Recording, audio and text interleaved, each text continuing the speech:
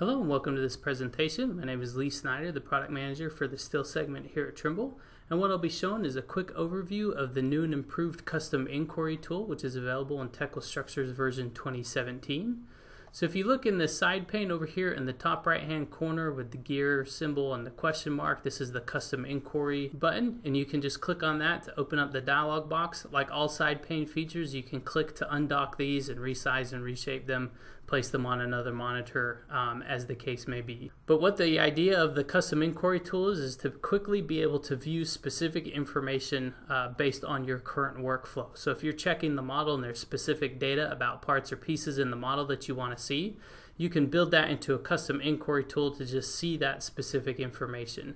An example of this would be here on our standard. If I come in and select this, you can instantly see the assembly position, part position, length, area, weight, or phase.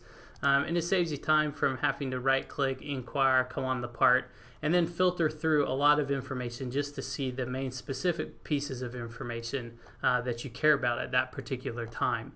So I'll just quickly go through some of these options here. For example, if I choose this assembly weight, if you're an erector or fabricator and quickly wanted to select some pieces in the model, you can see that it will show you the pounds per foot or the tons depending on how you want that to be reported.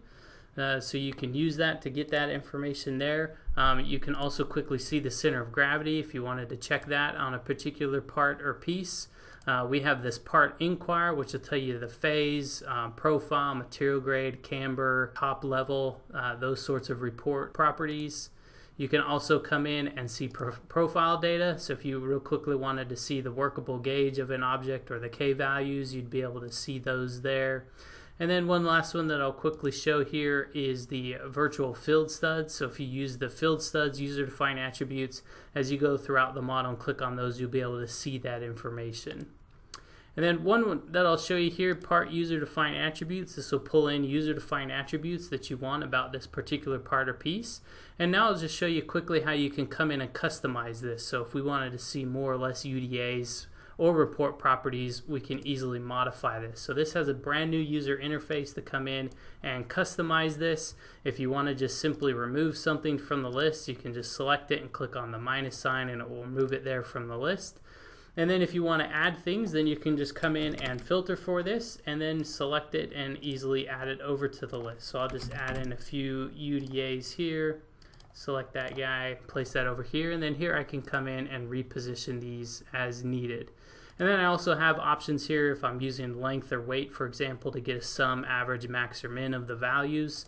That won't make sense for these UDAs, so I'll just click and save this. And then now what it will do is just load in those new values here so I can easily see my check by UDA and my shop status. So it's just a nice easy way to be able to view specific information that you want in the model based upon your current workflow, and then easily dock this and place it where you want. Once it is customized, you can easily share those files with other people so that they will be able to view that same data in your custom inquiry tool. So we invite you to try it out, send us any feedback that you may have, and we hope you enjoy this new development.